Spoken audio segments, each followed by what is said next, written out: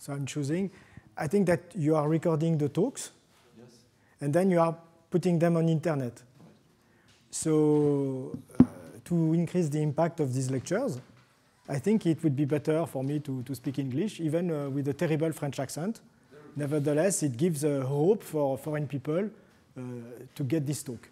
Okay. We're going to make it this way. First, I would like to thank the organizers for inviting me to give a talk here in this workshop school organized by the Institut for Mathematics of Planet Earth. And also, I would like to thank Anna, who gave me the opportunity to give a talk in this joint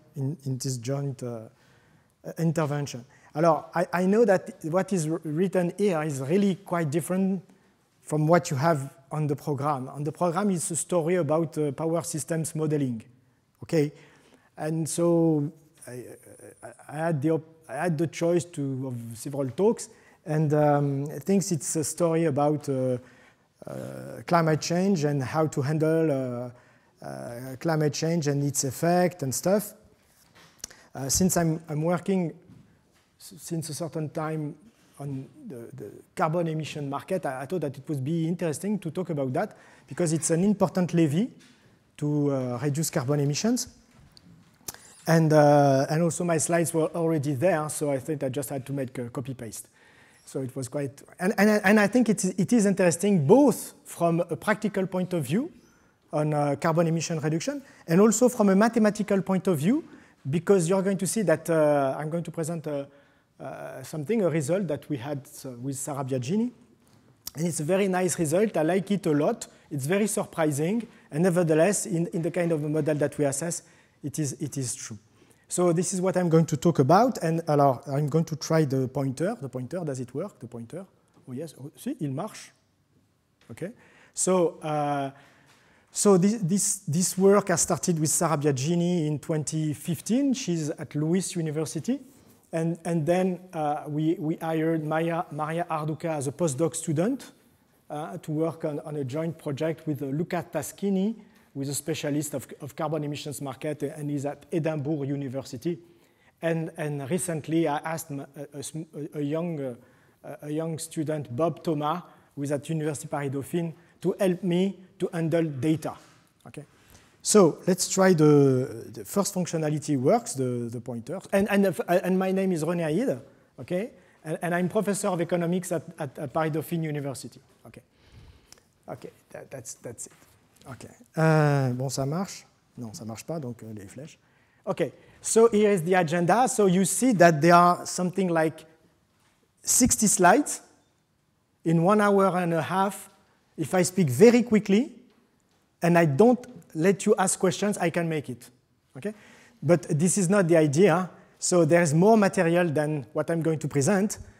But everything is there, and so you can have it. And I think that you're going to give the slides, and there are many references in that. So first, I'm going to motivate a little this work and why we work on that. Then I will present data, the work of Bob. And then I will present the model that we developed with Sarah, the first model that we developed to try to understand what was the optimal regulation of carbon emissions market. And then I will present the result of this model. And there are more extensions that we did now with Maria Arduca and Luca Taschini on carbon market emission and inflation. And then I will try to conclude if you are still there. OK, so far so good. So some motivations. Alors, there are two kinds of people normally, those who know about carbon emissions market, and for them what I'm going to say is not new, and you know that, and those who never heard about that, you work on different subjects, and everything that I can say is going to be new. So carbon permits, market of carbon permits, it's a market where there are allowances, papers, which are tradable. People can trade papers where it is written 1 ton of CO2, okay? And they can be purchased on a dedicated market, like in France, you can buy them on UEX, European Energy Exchange. You can buy those types of papers, and we call that the spot. The spot market is a market where you're going to buy this paper. Okay? And this paper can be used to compensate for your greenhouse gas emissions, okay, in carbon equivalence terms. Okay, each permit offset 1 metric ton of CO2. And because it's a market, there is a price that is formed and gives the price of this commodity, okay, which is carbon emission. Okay, and we're going to see that. And there's a lot of debate on whether it is preferable to do a tax or whether it is preferable to do those types of markets. Okay? And we're going to talk about that. Okay, so this is the first. So compliance. The market works because some actors in the market, they have to comply on a certain level of emission reduction, or they have to comply on a maximum level that they can emit in the atmosphere per year. Okay? And every year, normally, there is a verification of what they did, what their emissions they did. I'm going to talk about that. If you ask questions, it's not truly verification like someone is coming around, but there is like when you do your balance sheet every year, there is someone who comes, you know, a commissaire aux comptes, a guy who is coming and checks what you do, but then you can have also the fisc, okay, the fiscal authority who comes, make a dissent to say, was it true what was written on your books, okay? And so the target of this market are energy-intensive companies like metal industry, oil and gas industry, public power and heat system. Lime, I don't know what is it. It's not, c'est pas du citron. It's something else. I can't remember. Cement, I know. Airlines, and airlines, I'm going to talk. They entered in the framework later on. And in Europe, this mechanism is named Emission Trading System, ETS. And the name is European Union Emission Trading System. Okay? It's a very important system to reduce carbon emission. There are other countries who does that. China has launched also a carbon emission system. So now they are divided in several regions. Each region, they have their own market of emission. Okay? And they are going to join them. Canada also has some. California has some. Okay. Okay. So I'm focused on what happens in Europe, and I'm focused on the European Union trading system. So first it was launched some time ago. Now we are in 2024. So it was launched something like 19 years ago, c'est ça, 2005. It started in 2005, and at that time, I think more or less, it covers something like 15,000 heavy energy using installation. Okay? And this is what we call at that time stationary installation. They cannot run away. Okay, they are there. It's not like cars, but also it's not diffusive like cars, or it's not diffusing like the heating system that you may have in your house. It's only big stationary installation, like a cemetery, but mostly like electricity power plants running on coal or running on gas or on fuel, because there are some also, at that time in 2005, there were also a lot of stationary installation producing electricity which were running on oil. Okay? And so here is a list, oil refineries, metal, cement, glass, ceramic, pulp, paper, acid, chemicals. Okay? All those installations are called, they have to comply every year on their emissions. Okay? And so there was a first experimental phase which lasted 3 years and which started in 2005. 3 years, 2005, 2006, 2007. At the end of 2007, they restarted. And they made this phase to help the owners of this installation to learn the process of how it will work, this compliance period, verification, and blah, blah, and so on and so forth. Okay, so try to learn. And so presently, we are in the phase number 4, I guess, and it's going to run for 2021 to 2030. Okay? And in 2030, we don't know what's going to happen because right away, I think there is uncertainty about are they going to go on and make a phase 5 or are they going to stop? Okay, so we don't know. But normally, there's going to be phase 5. You know? It's just like Rambo or Rocky. when you think it is the last episode, nevertheless, there is a new episode, okay? Because it runs, okay? So how does it work? So the regulator emits a certain number of permits. At time 0, he emits a certain number of permits. And during the phase 1, because it was a phase where companies had to learn, okay, and also, they gave the allowances to firms, okay? So they made complicated computations, okay, and then they decided the total amount. They had an idea of how much they should reduce, and they gave allowances to countries, and countries gave them their allocations to their industry. Okay? Question? It's one industry by one industry. Alors, it was first per country, and when it arrives in the country in 2005, then everybody went to the Ministry of Energy to say that they need more, okay? And the conversation was firm per firm, but also at the industry level, okay? For instance, I don't want to give names, but those who produce steel industry, they are there, and so for them, they use a lot of electricity and they produce a lot of carbon emission, and so they were asking for allowances. Okay, so discussions are like that, but in the end, it is a total amount. Okay, and because also it was a phase where people had to learn. They had to learn how to handle those papers. It was physical papers that was delivered to firms. This is the thing that you have to understand. Okay, it was delivered to firms, physical papers with a number and stuff like that. Okay, and people started to do that. Okay, okay. And at the beginning, the allocation was generous. Okay, it was generous. And it's a system that we call cap and trade. So people receive these permits, okay? And at the end of the year, what is happening, here it was at the end of the phase number 3, but normally each year, there is a verification of how much allowances how much carbon emission did you emit in the atmosphere. And so, and people, because they have a certain, they have to produce for each ton of emission, they have to produce a paper, okay? In front of each ton, they produce a paper. And if they don't, if they fail to do that, they pay a penalty.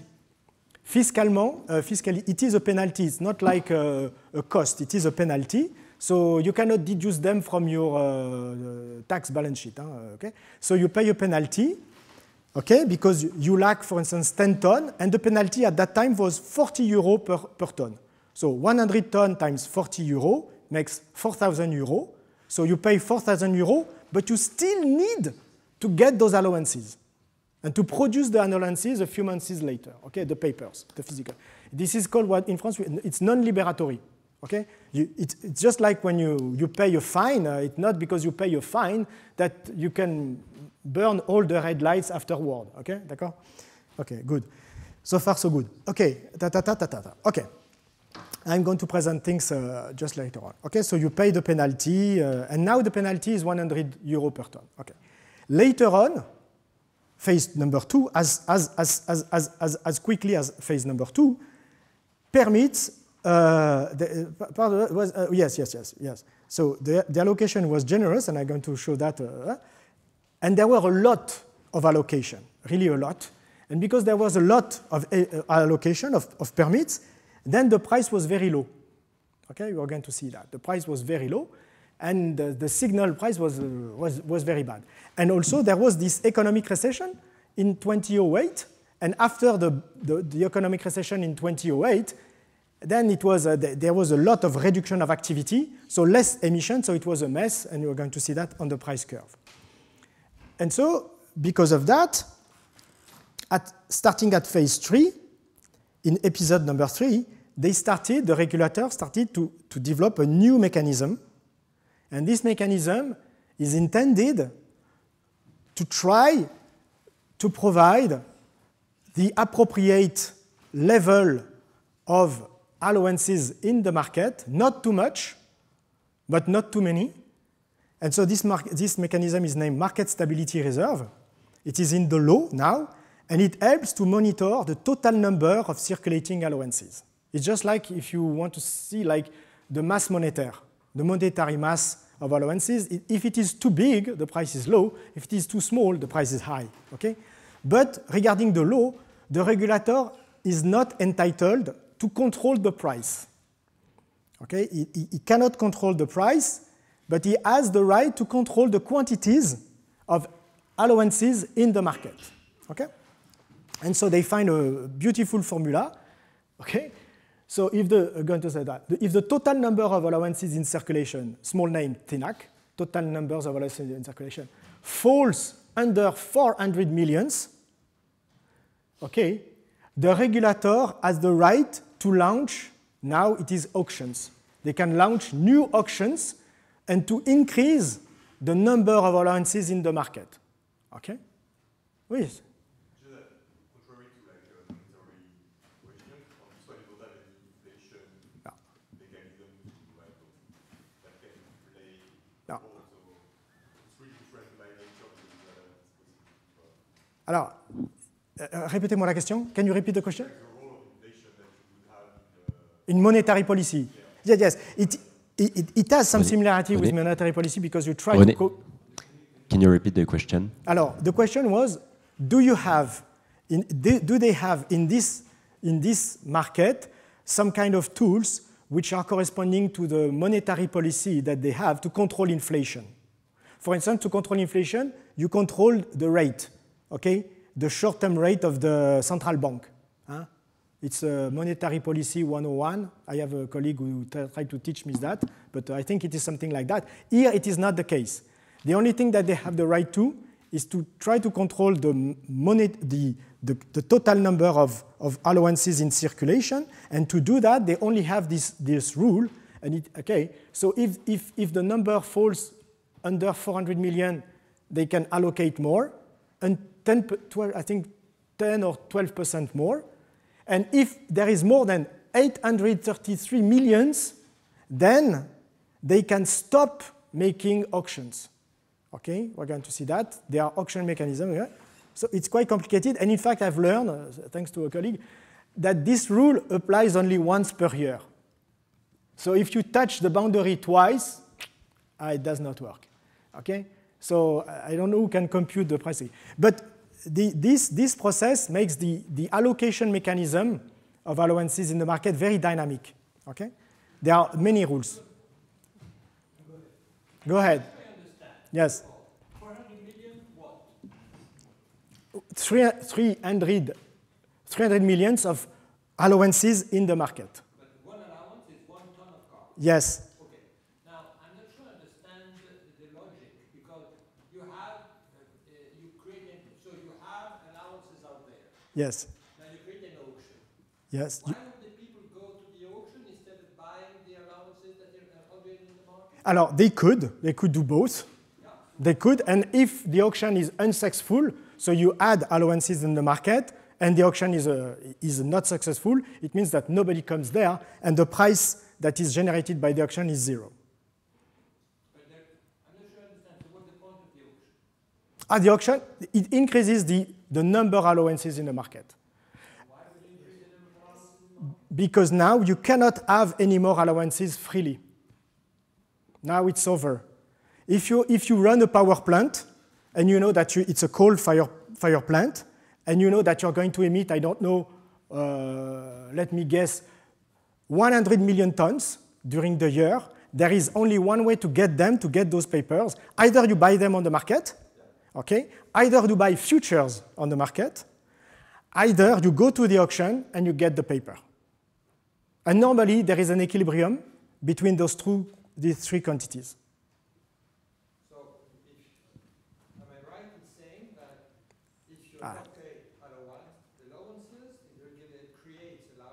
Yes. Then it is to lower the price. Normally, it might lower the price. It has to. Well, I don't know. It should, maybe it will. But if you, for instance, because you're going to see the model, because with the model, I am sure you're going to like it, and you're going to see by equations what is going to happen, in particular because it depends on the anticipation of the actor, or what's going to be the activity during the year, and what's going to be the total emission at terminal time. Okay? We're going to see that. You're very nice because you don't ask me why is this number not purely increasing. It is not purely increasing because you have to redeem allowances. Alors, you don't see anything normally. Alors, okay. There are two pictures, one with a block curve and this one. Okay. This one was done by myself and this one was done by Bob. So this one is correct and this one you should beware. Okay, but this one, the first one on the blue side, it's important because this one here is phase 1. This one is phase 1. Okay, so it's phase 1. You don't see the axis, but alors là, ah si, là ça marche aussi. Here, what you see, the three first years, and at the end of the price started around 25 euro per ton, and the cap, the penalty was at 40, and at the end of the 3 years, the price went to 0. And the price went to 0, here it is the black dot, the black line, where you can see here, it is cumulative emission minus allowances, so it is emissions minus allowances. So when it is negative, it means that there is less emissions than allowances. So in this situation, at the time, emissions by Europe was something like 2 gigatons per year. And so they wanted to reduce a little, just to make a try. So they say you're going to reduce by 10%. You go to 2 gigatons, and next year, at the end of the year, you should be 1.8, something like that, 10%. Ça fait 2, okay? 1.8 gigatons. But then they gave to people exactly 2 millions, 2 gigatons. And in fact, there was no activity. And so, in fact, there were too many allowances. So at the end, nobody would pay the cap, would pay the penalty, because there were so many allowances in the market. So the price was 0. Okay, so that was true. Okay, so it works. Too many allowances, the price goes to 0. Okay? Alors, and then this is phase 2, phase 3, and during... Alors, where is 2008, the financial crisis? The financial crisis is somewhere here. It is here. This one is the financial crisis. And after financial crisis, there was a lot of reduction of activity. And mechanically, because there was a lot of reduction of activity, there was less emissions. And so there was less need for allowances. And so the price went down. Too many allowances. And you have to understand that because the process by which allowances are put on the market is fixed in the marble. It is written in the marble. Okay? So the regulator announced in advance that he is going to put per year this amount and for the next year and the next year and the next year. So he announces and he commits himself with a trajectory of allowances that he's going to put on the market. Okay? So you know exactly what's going to happen, so you know what's going to be the total mass of allowances. Okay? And so when activity reduces, you know that there are too many of that. Okay?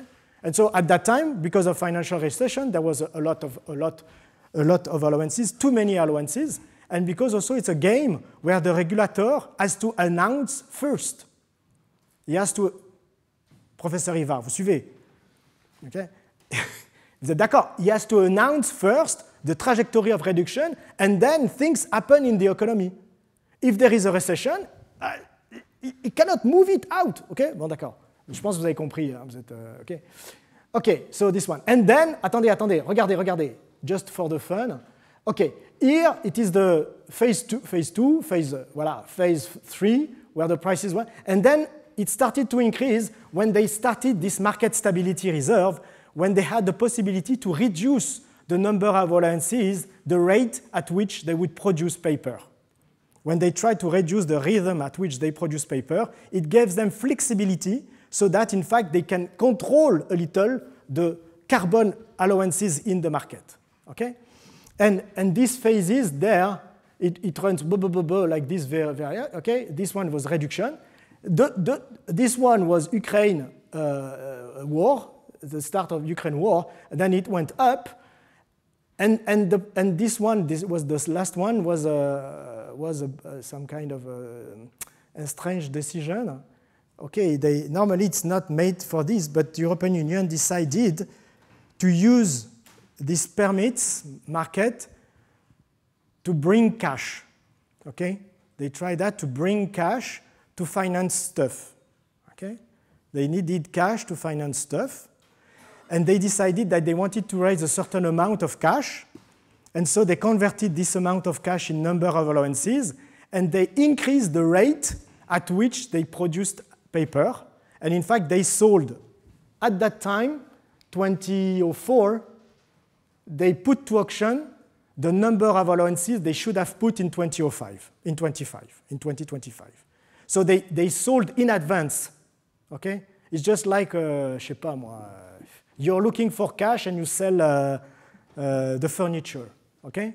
And then you get a little cash, okay? This is it. And this was the increase, and so the price decreased, and because the price was going down, people, some states decided to buy back the allowances, okay? I'm just looking at the time because it's running fast. Okay, so a few words on data, because I assume that everyone is interested in data. And in fact, it's a market, I discovered that with Bob, where every data, a lot of data with very fine granularity are, don't do that. I'm still, regardez. No, like this. Ah non, mon Dieu, je veux pas. Okay. Okay. It's better than just sleep on the table. Huh? Okay, and so Bob helped me sort out the data, and I would like to show you. So there are a lot of, first the prices, there are spot and future prices, and you can get them via Refinitiv. So if you're in an economic department, these ones are easy to get. But also, you have all the data, the physical installation data, for all the European Union, okay, on a thing which is named the European Union Transaction Log website. So you have to be very patient, or you have a student, but then you can collect at the granularity of all the 15,000 stationary installation, every data concern them, okay? And also, there is a website which is fantastic. It is website of Jan Abrel. It is named eurots.info, and he collected all these transaction log data, and he put them in a format which is easier to handle. So really, this is an entry point, a first kind of entry point to learn about that and to get them. And also, there is something which is very unusual, but very important. There are also the transactions log. So each time there is a transaction on the spot market of these papers, it is written, and there is a trace on the log, and the traces are nominative. I'm going to show you that. And because they are nominative, you can only have them with a lag of 3 years. So right now in 2024, we can have access to all the transactions up to 2019. So look at that. This one is an installation. Sorry, it is in French. And I don't know why, but I know why it is. But it is, for instance, la chaufferie d'appoint secours Cachan. Don't ask me why. Bob picked this one. I know why, but OK. So this one, it's an installation in Cachan, OK? And it should produce heat. And there is every code. There is the name, the address, the code. There is also, which is important, the owner of the installation, Dalkia. It is Dalkia. And you have the graphic which is below. You don't see anything, but it starts, I think it starts in 2005, and it ends in 23, okay? And you see that its first year, it started to work, I guess, in 2013. I'm sure it started to work in 2013, and when it started to work in 2013, it received allocated allowances in blue. It received something like 15,000 tons of CO2. So because Dalkia had this installation, they received a number of paper which correspond exactly to 15,000. At the end of the year, 2013, look at that, they make a check, not a bank check, but a verification, and the emission that was verified by this was only 4,000. And there is no, the green thing, surrendered allowances. Surrendered allowances, they started to surrender allowances in 2016. Okay?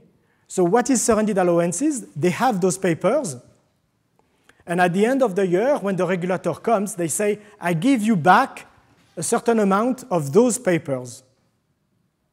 And this is why the number the total number of allowances in circulation can at some point decrease, because people surrender papers. And so when they surrender, when they surrender papers, then there is a decrease. Mr. So like for the first year, they didn't surrender any allowances? So they have to pay penalty? I don't know. But do they have to pay penalty if they don't? Or? Maybe they decided to pay the penalty. Maybe because it's a new installation, there is specific laws or regulation, because look at that, the 3 first years, they do nothing, and they start to do something at the 4th year.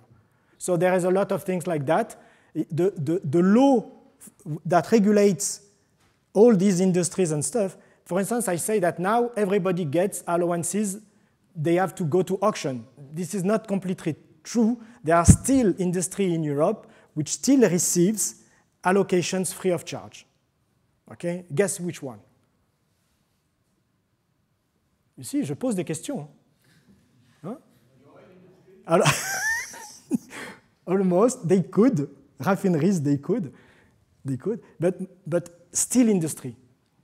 Still industry, they still receive allowances free of charge, because they say, we are importing steel from China, and this one contains carbon, and if we don't do that, ba ba ba ba ba ba. Okay, so, okay. Why do they surrender to the regulator and not sell it on the market? They could. I don't know. This one is just one place. The regulator pay them? Alors, répétez-moi la question. You are saying Yes. surrender it to the regulator. Yes. Does it mean that the regulator buys it back? No. So they give it for free to the regulator? Yes. Instead of selling it for money? Yes. Yes. Yes. No. Alors, oui. Alors, I don't know exactly why in 2016 they surrendered this amount, then they surrendered this amount. Here they exactly surrendered the amount that they get. But look at the trajectory of allowances they received. It is decreasing, then it is very small, but this one was like a guarantee. They knew in 2013 that they would receive during 2013, 2014, this amount, and this one maybe it was later. So they can make arbitrage and stuff. So it's not clear for me if this installation, in which type of constraint they enter when they have to redeem or not redeem allowances. Okay? There are so many cases and so many niches. René, we have a question online from Laurent Trousselier, who said, how to check how many gigatons of CO2 were emitted for a specific year by this chaufferie? Yes. Is it declarative? Is it checked by some organism? Is it measured by a third-party company?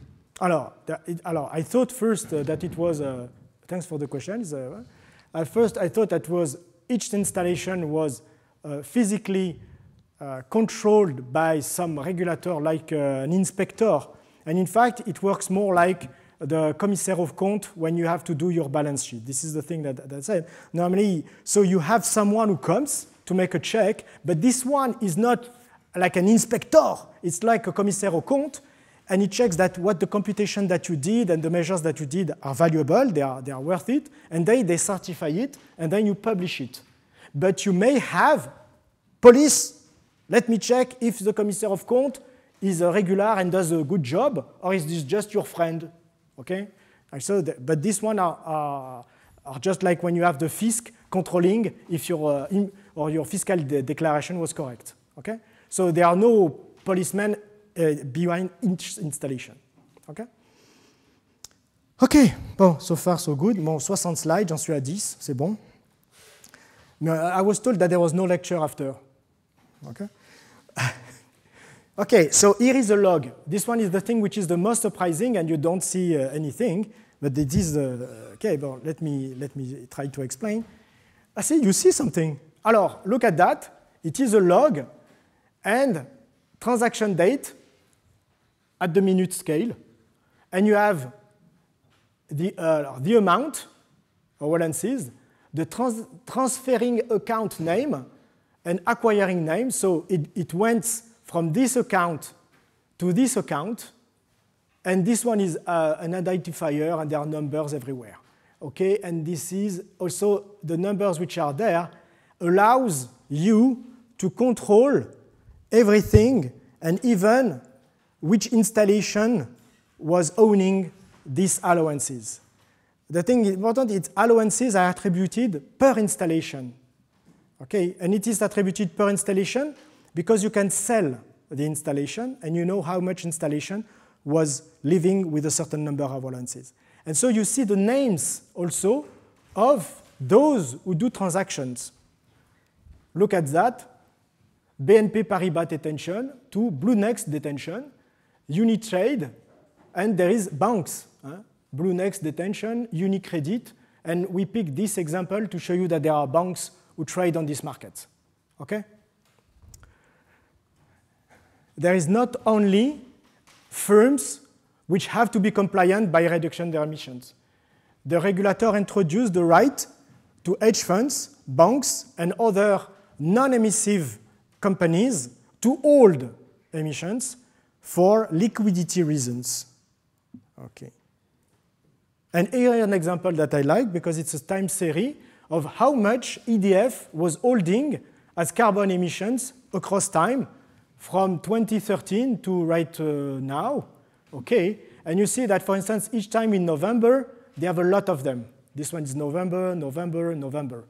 And why is that? Because they have to redeem their allowances between the period of January to April. Okay, so they make their account, and then they buy futures, and at maturity futures, they deliver them allowances. They get those allowances by November to be sure to have them in December, and they redeem their allowances between January and April. It is the period of time where you have the time to comply with your regulation. Okay? So you have everything and you have all the data. Just, is there a link between what you get in November and what you surround? Alors, this one is tricky because what I brought you is the detention. I don't know how they got that. The only thing that I know is that they have this on their bank account. Their bank account is at Crédit Dépôt, Crédit à la Caisse des dépôts et consignations. They have this amount, but I don't know. Alors now EDF, they have to buy their allowances. It's an industry with power plants, and so power plants, no more free allowances. They have to buy them at auctions. Okay, but I don't know when did they buy auctions. If they had this detention because they bought futures, and the futures, when they come to maturity, the seller gave them, I don't know. The only thing that I know, alors, I could reconstitute the series thanks to the log. So if I go to the log, this one, I track EDF, and I track EDF trading, and I track all things, and I track their bank accounts day per day, day per day, day per day. I will reconstitute how they got their allowances. Okay, but this is a job to do. Okay. Okay.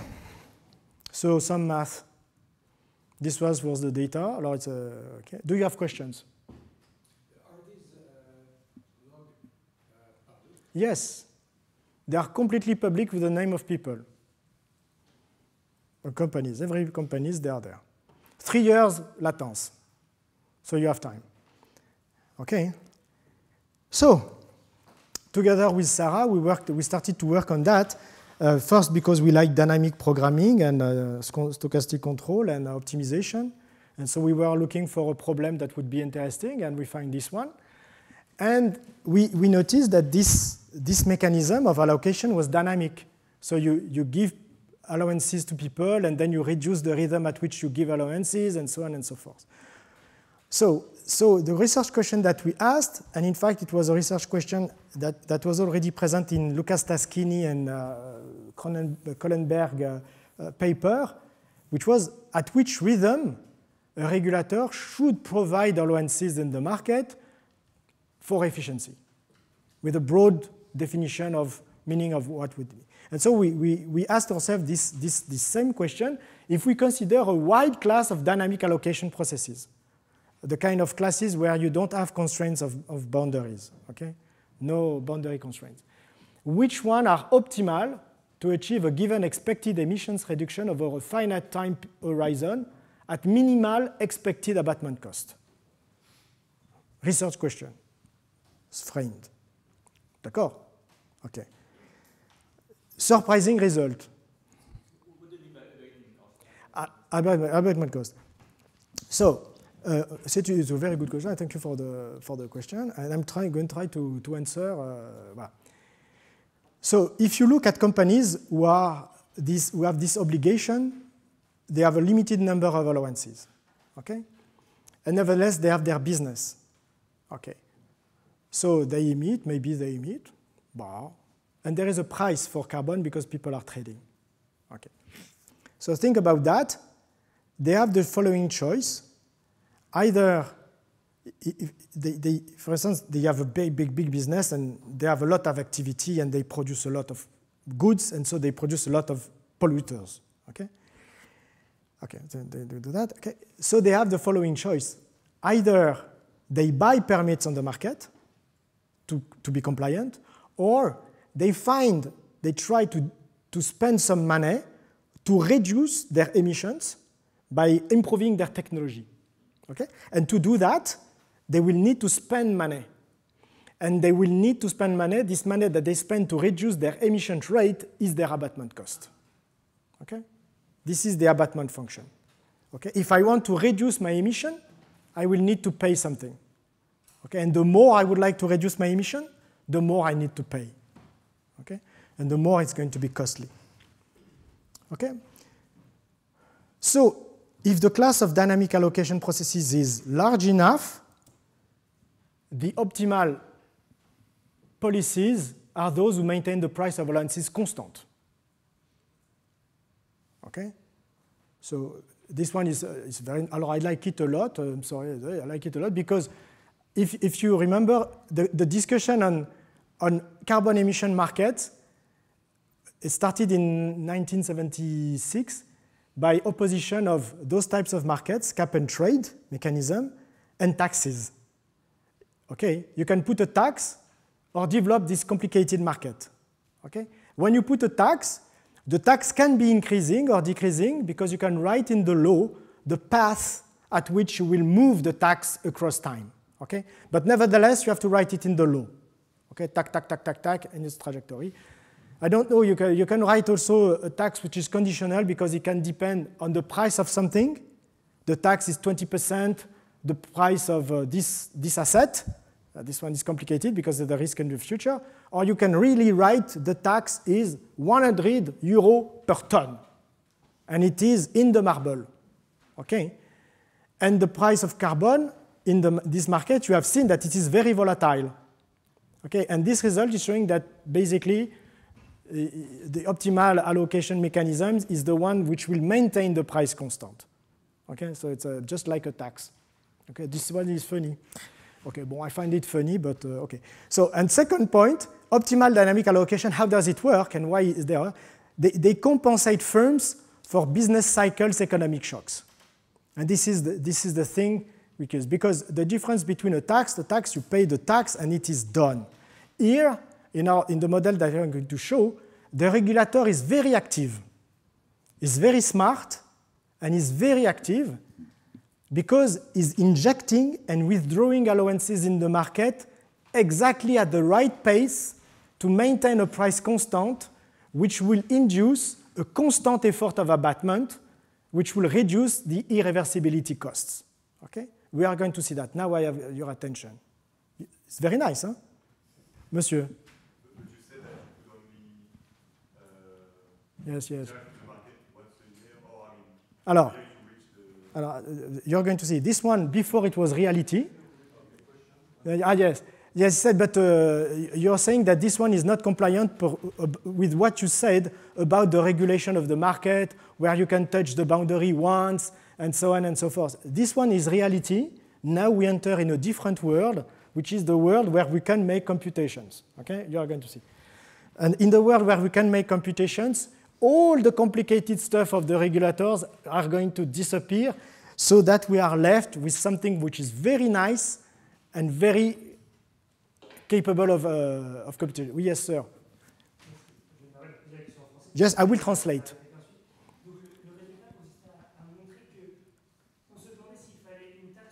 Yes. Yes.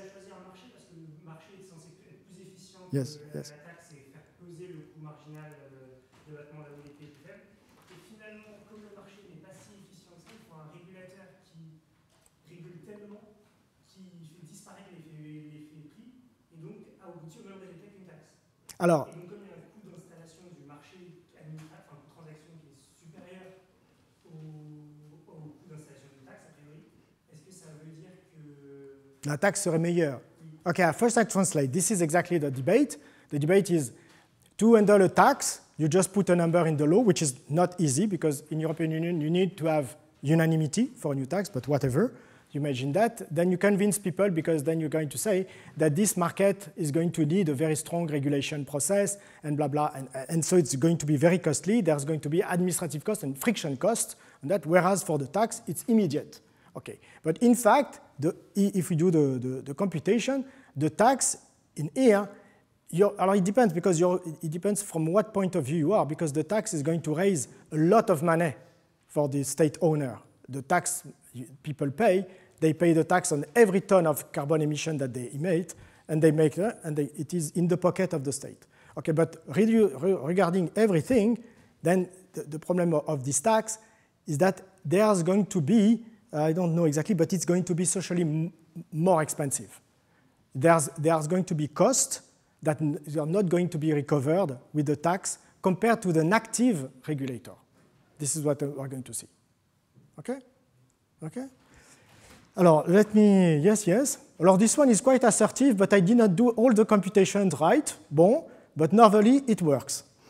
Okay, you're going to see. No, but also you're going to see the model. Hein? The model, okay, it's very abstract. Okay, so first, the model and this one. So first, there is a regulator who wishes to reduce the emission of a set of capital N. No, now it's EMPT, mathematics for planet Earth, mathematics. Okay?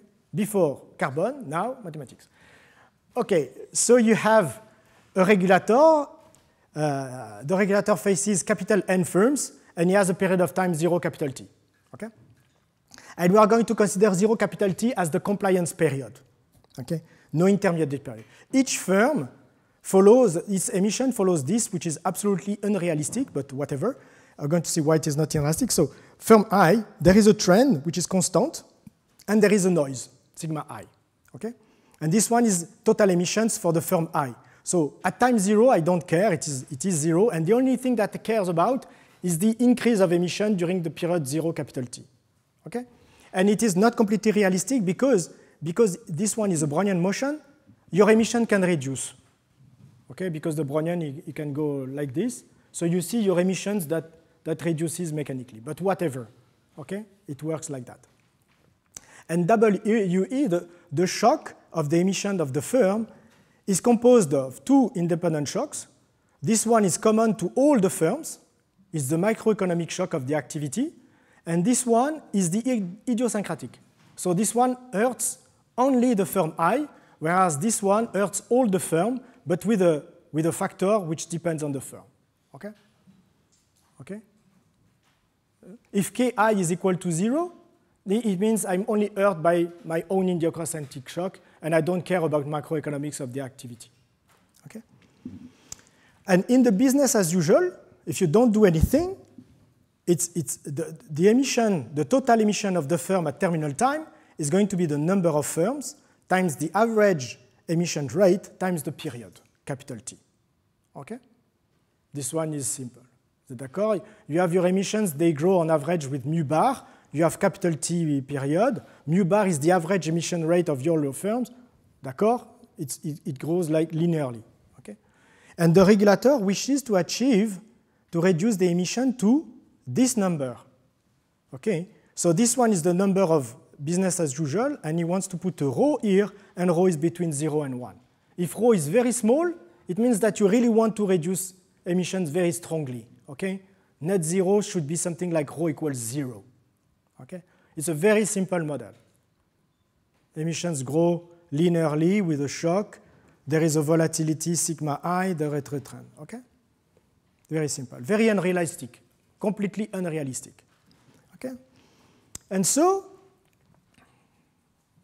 déjà appuyé sur le bouton, oui. Ah, même la flèche ne marche plus. Attendez, si c'est bon. Dynamic allocations, bank accounts, abatement effort, and trading. So now the regulator, what he says, he considers possible instruments, dynamic allocation of allowances. Okay, so what is it? I cannot deal with a true regulation with this boundary stuff. Okay, difficult.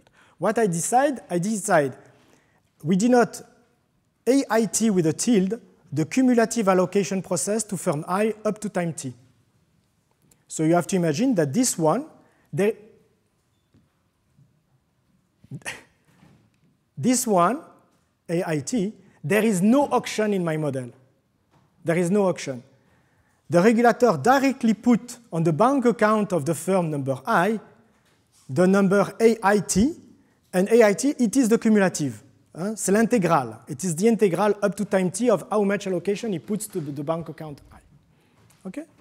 And the cumulative allocation, the increment, they can be composed of an absolutely continuous part, a rate, a Brownian part, and even singular part. I don't know. Okay? It's open. D'accord? So far, so good. Okay? Now, at time t equals 0, the regulator opened the bank accounts for each firm and credit or debit. It's important because in my model, I have no constraints. I cannot handle constraints. Okay? I have no constraints, so they put on the bank account the amount AI0 of allowances. Okay? AI0 is a positive or a negative number. Positive, it means it gave allowances. Negative, it means you put a debt to the bank account. Okay? And the dynamics of the bank account of firm I is given by the following dynamics. Alors, capital Xi is the number of allowances. This one is the variation. And the variation, the bank account varies because there is a variation in the allocation process, in magenta, or it decreases. Look at that. There is a minus, and it decreases because the firm I makes this abattement effort alpha I of t. So when I make an abattement effort alpha I of t, there is a minus, my allowances decreases. If alpha I is equal to 0, I am left with only this part and my allowances increases. Okay? But, je me suis trompé ou je me suis pas trompé? Oui, oui, merci.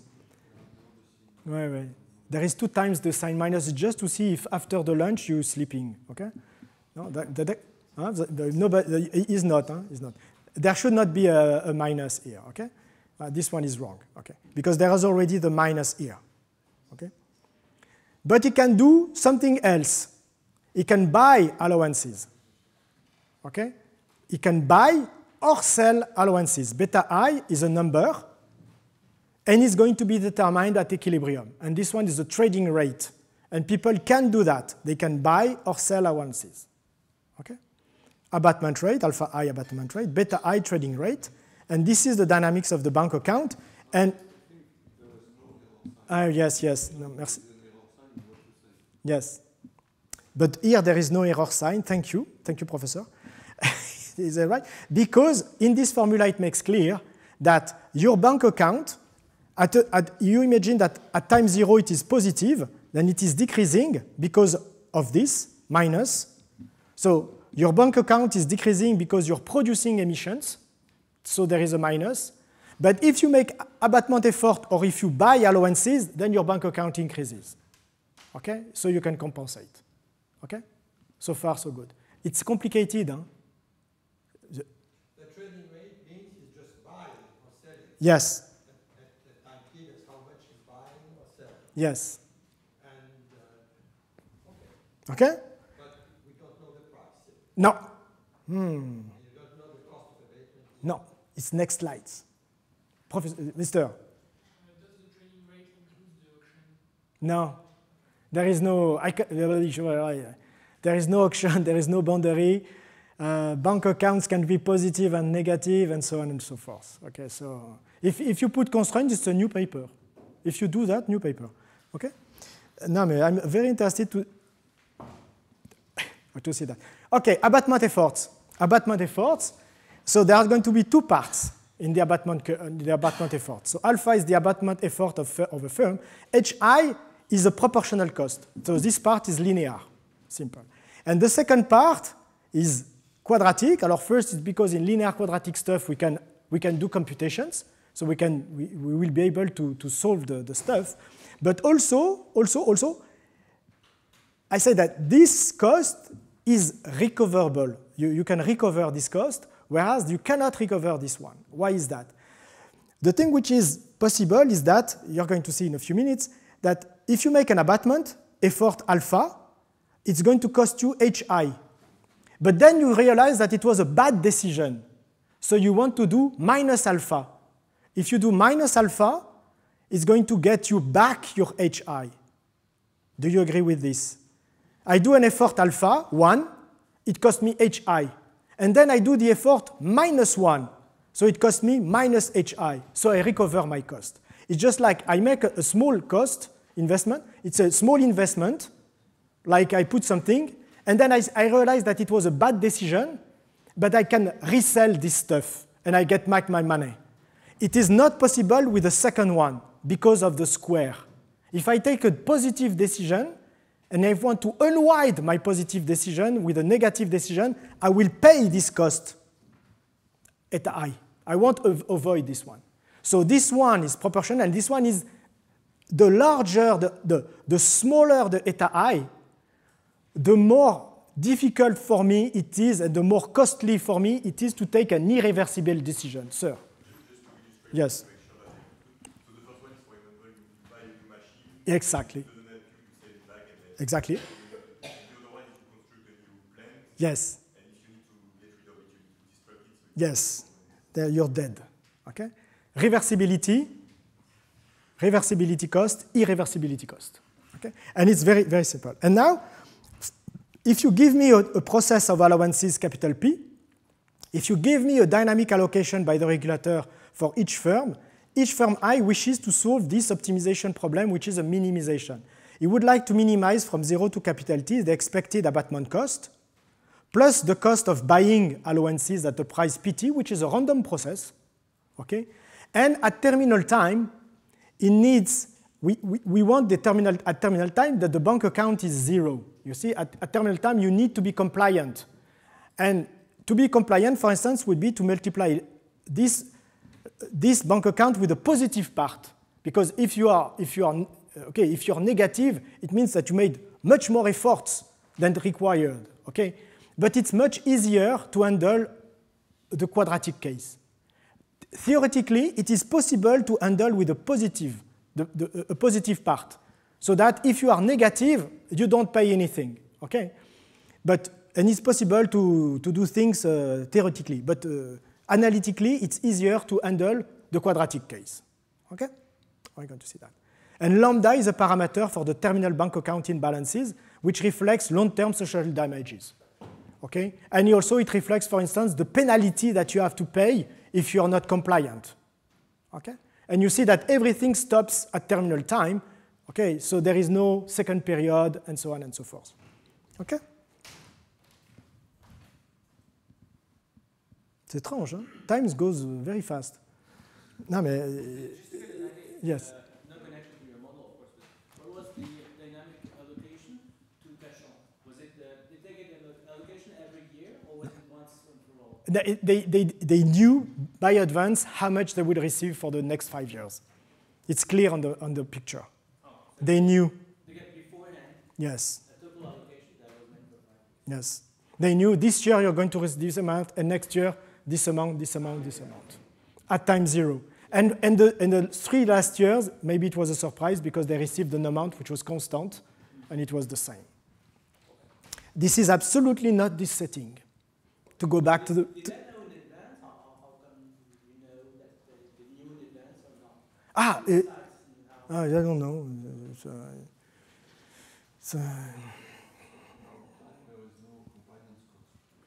There is no compliance. Alors, alors attends, t'aspetta. Here, there is a compliance cost, because at terminal time, for the Cachan, yes, there is a compliance cost. I'm going to pay it. Okay, no, but I will go faster. I will go faster, okay? The abatement does not affect the profit of the firm. No. So if you modernize your equipment and so on, it's not going to, in this model, it does not. No, it does not. And the last one, but the paper is not finished yet. Salut Luca, we are waiting for you. We're waiting. It's almost done. In the second paper, there is also production, and you earn money when you produce. And so there is the more you produce, the more money you make, but the more emissions you make. In this model, there is no production. And there is no, for instance, the value of your production. Nothing. It's only pure abatement. Yeah. My point is that abatement might reduce your cost of production. It is, maybe. And here there is nothing like this. No relation with that. Okay? No. Okay, non, je vais avancer. Okay? Pof, pof.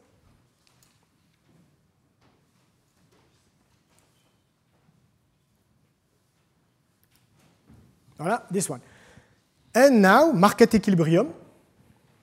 Market equilibrium, for a given allocation scheme for each firm, a market equilibrium is a vector of process, of abatement, and trading rates such that they both, for each people, they realize the infimum, and they clear the market. And beta I clears the market. Okay, so this one is simple. Okay? So you give me the allocation process. I need to find the equilibrium price so that everybody at each instant, their trading rate is equal to 0. Okay? Okay, and now, on top of that, the regulator. So this one, the regulator, what he wants to look for, what he's looking for is precisely this guy. This one. Okay? And look at that, so the regulator, what he wants to do, he wants to minimize. And look at that, the problem of the regulator is very simple, because for him, because of the clearing condition, the trading, all the trading, he does not care about trading. He only cares about abatement cost for all the firms and the penalties. Okay? So it's, for him, trading, he does not care, because it's just an exchange of money between firms, so he does not care. So he wants to achieve, and look at that, there is this constraint. He wants that the total, the expected emission at terminal time is rho times the business as usual. So he really wants to find this allocation process so that you reduce emission. Okay? So far, so good. Do you agree with me that it is difficult? Vous êtes d'accord que c'est pas facile?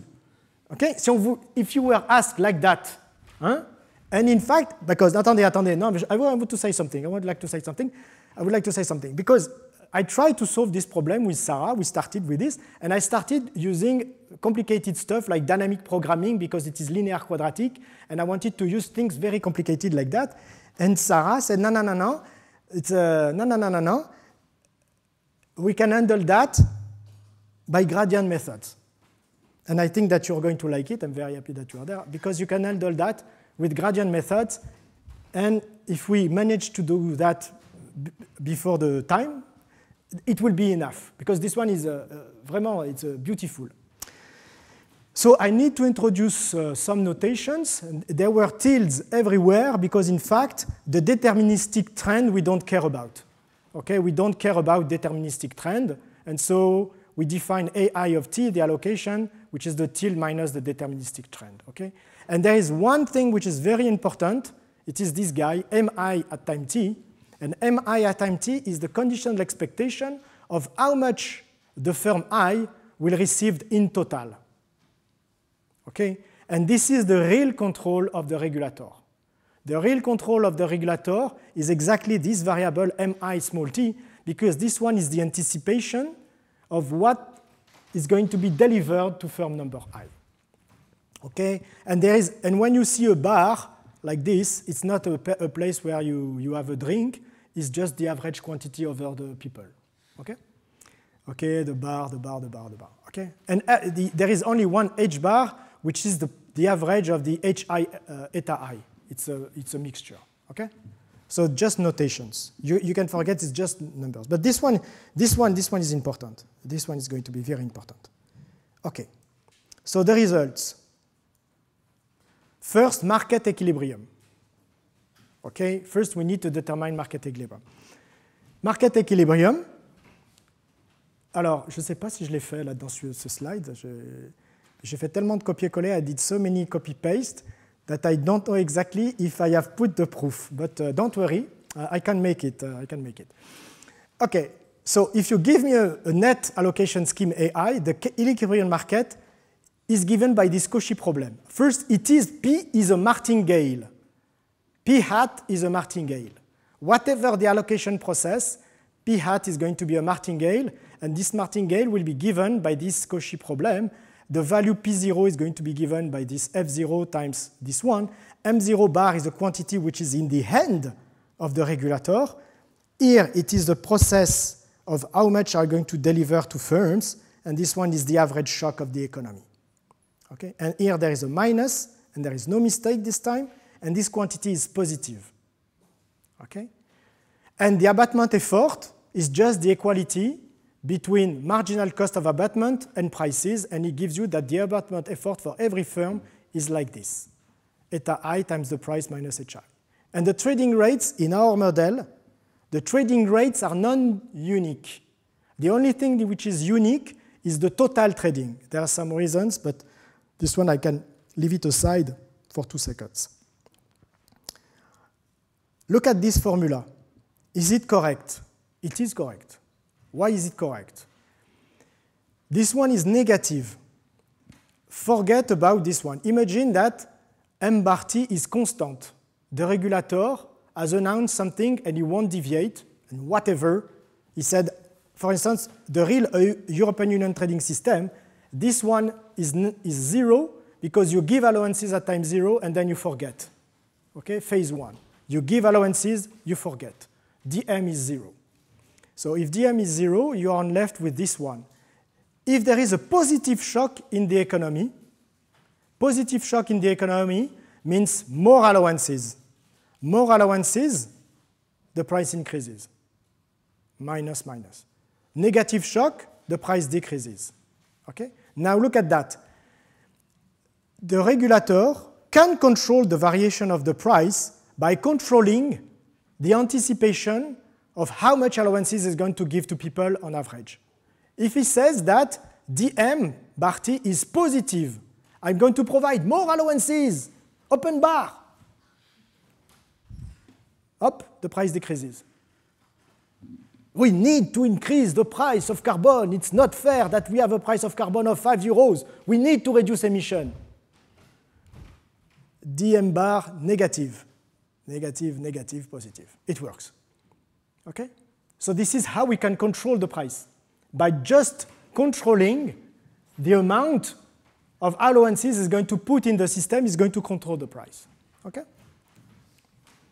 Question? Non? Ah, si, je l'ai mis, j'ai mis la preuve. Je découvre mes slides. Oui, c'est bon. Alors, why? Because you just have to take the first order condition with respect to the controls alpha I and beta I. Okay? So you take the derivative of this guy with respect to alpha I and beta I. I did not know to do that, but Sarah explained it to me. It takes time, but finally understood. Okay, no, so this one is very simple. You take the derivative with respect to alpha I. Alpha I is here, and so you get HI here. You derive this one 1 over alpha I, you agree? And then you with respect to alpha I, you have to take care because in XIT, remember, in XIT, you forgot, but not me. In XIT, there is alpha I. So you have to take care. But a simple computation and show that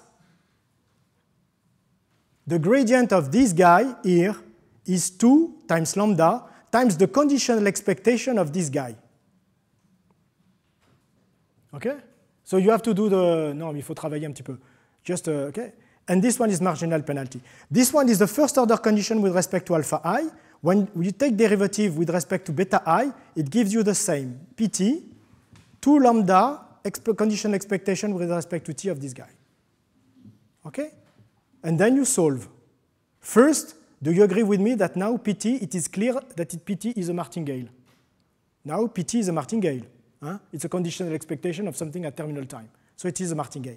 And so because this one is a martingale, je connais, Pt, I make the sum of every one, I take the clearing condition, and I get that Pt is minus blah, blah, blah, it is exactly minus 2 lambda conditional expectation of the average at terminal time.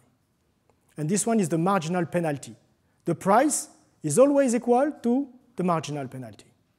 Okay? And because alpha I are martingales, look at that. This one is a martingale. This one is a number. So alpha I is a number. So martingales, it satisfies this relation. And so the average satisfies and the average. So this one is very simple. You just have to compute the first order condition with respect to alpha I. I don't even need to know the allocation process capital A. Okay? And I have the equilibrium. Okay. And now, since I have this and know that alpha bar is a martingale, I can compute this expectation at terminal time. Okay, this one is just this one. You take a little time. You have this one is a martingale, so from 0 to t it is something, and then it is the expectation. You do this, pop, pop, pop, and you get your Cauchy problem.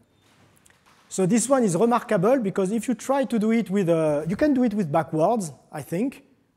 I know that people are trying to do with the stochastic backward differential equations. It should work because it is exactly the non-Markovian case. But here, 3 lines of derivative, and then it's done.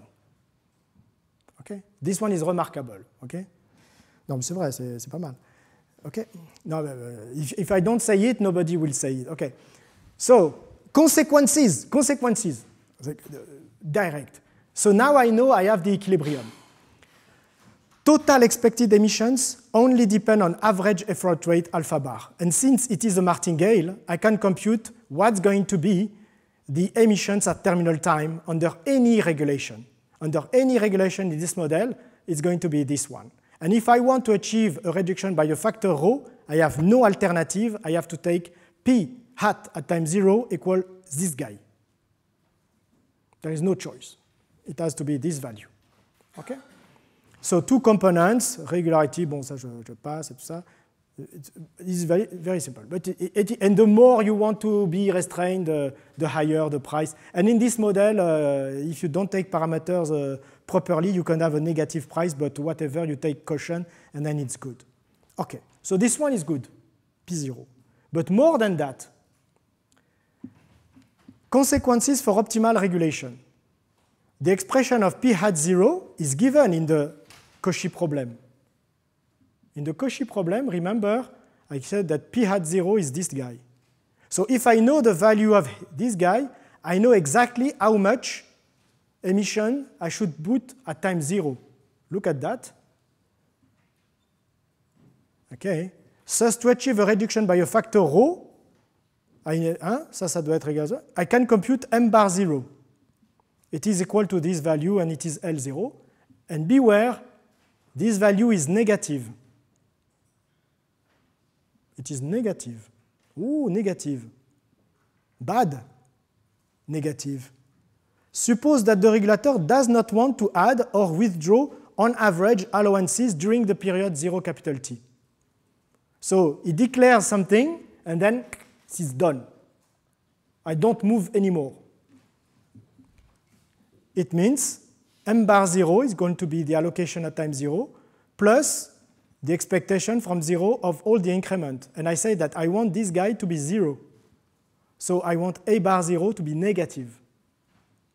So a process in which the regulator says, I'm going to provide emission at time 0 and then basta, it's a process where you start by putting a depth on average in the system.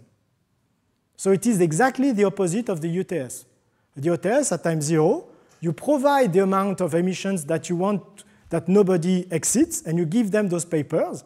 In this mechanism, you do the opposite. You start at time 0 by saying, you already owe me something. Okay? You already owe me something. So it's a debt at time 0. Beware, there is tricks, but whatever. And now rephrasing the regulator optimization problem. Now I know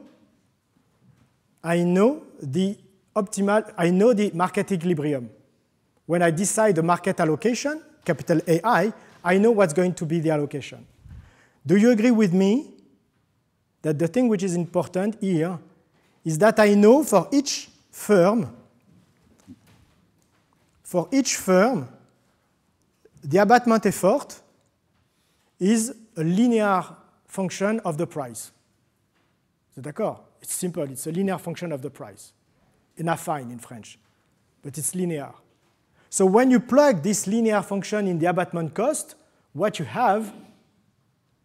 will get when you are going to plug it here, you're going to have something which is linear in the price plus a term which is quadratic in the price.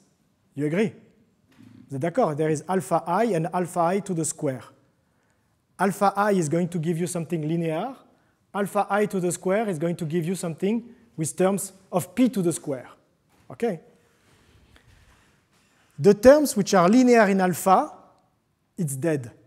You cannot pick them because the expected price, the price is the martingale, so on average it's equal to its initial value, and the initial value is determined by the amount of reduction that you want to succeed in.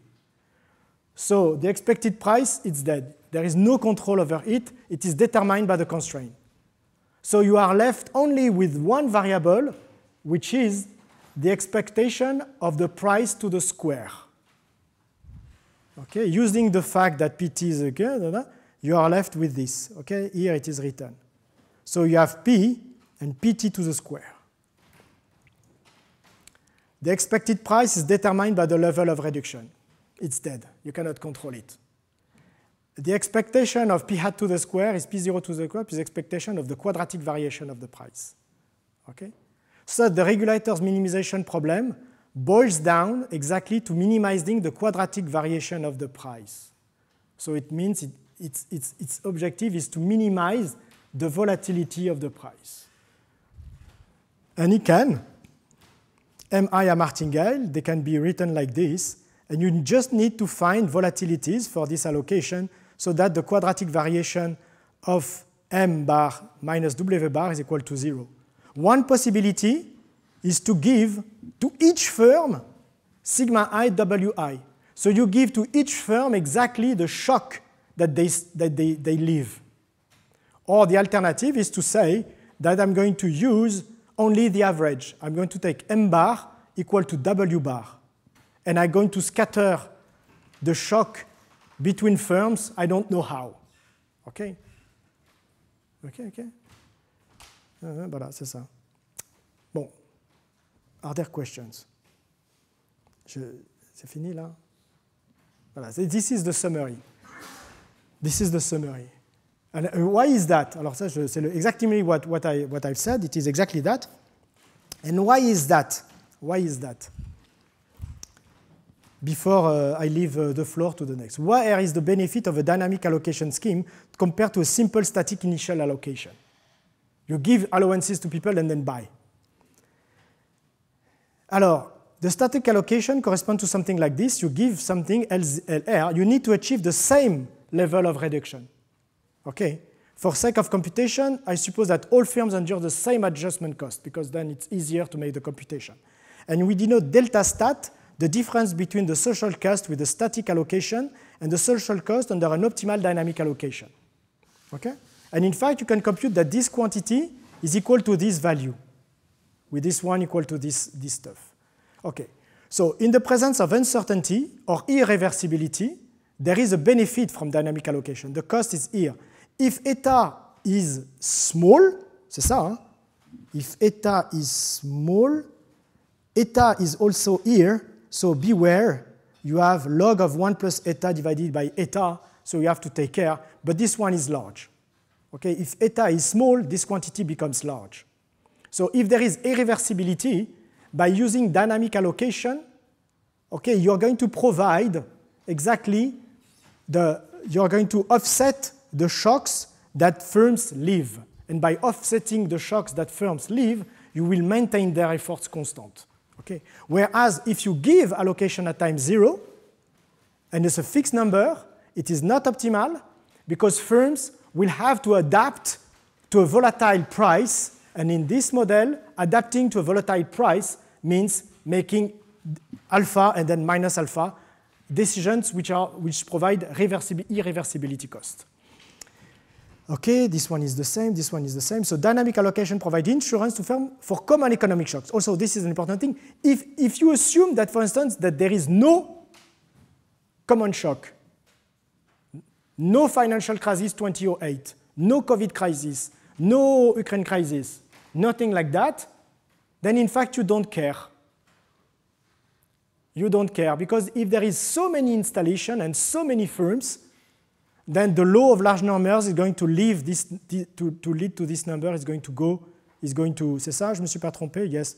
If there is a common noise, when the per unit different cost admits a finite limit, making also dynamically beneficial. It's a way to say that if there is no common shock, this quantity is going to go to zero. The per unit firm cost is going to be to zero, and so you don't care. And this one is known. If you have a lot number of firms, then shocks which happen randomly to each firm, they compensate each other, and you don't care about that. Okay, what time is it? I leave time for questions. He was moving on his chair. So thank you for your attention. Okay, and there are more than that.